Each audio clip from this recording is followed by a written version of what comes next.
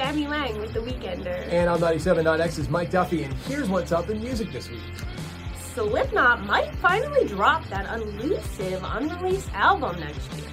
Look Outside Your Window was recorded by the band back in 2008, and it's been a long time tease whether or not the band would ever drop it. But it sounds like in 2024, after years of pushbacks, we might finally get to listen. Over the weekend in San Francisco, the Foo Fighters surprised the crowd with Michael Bublé. It's becoming a running concert gag that the Foo Fighters invite a fan on stage and they sing the Bublé song, I Just Haven't Met You Yet.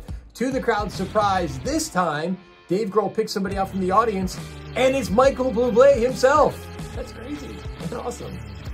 In his latest Twitter or X beef, Falling in Reverse lead singer Ronnie Radke is going after Taking Back Sunday frontman Adam Lazar.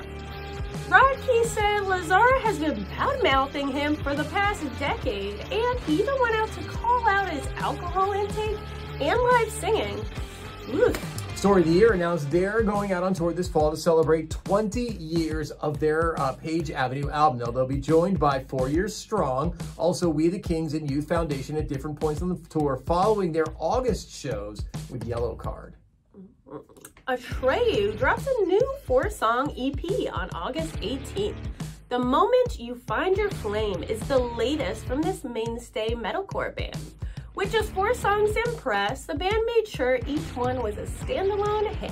And finally, Gabby, did you know that guitar slinger Joe Perry apparently reached out to Chris Daughtry about taking over the mic from Steven Tyler for Aerosmith? No, I did not. Can you imagine? It was apparently revealed that when Steven Tyler, at odds with the band and threatening to walk back in the late 2000s, the band approached him, the American Idol alum, and they wanted him to sing.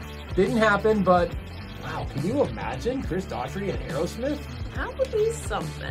Yeah. For more rock music news and entertainment news, you can check out theweekender.com and 979x.com.